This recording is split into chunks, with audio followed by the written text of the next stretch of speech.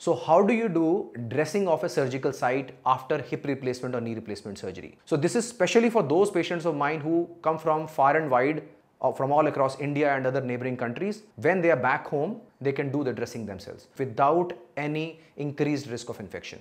So you nicely clean your hands with a sanitizer, remove the dressing gently from the operated area. You should observe the inside of the dressing. It is usually not soaked or have one or two dried spots of the blood. If that is the case, then it means the stitching is healing very nicely. Before doing the dressing, you wear surgical gloves and take dry gauze pieces which are available with any pharmacy. Squeeze the operated area so that if there is any collected blood that comes out, and after that, this is the dressing. You remove the dressing from inside and just remove the cover from the sticking part and put it on the wound and just stick it to the skin. It's that simple, and you do not need anybody's help for doing that.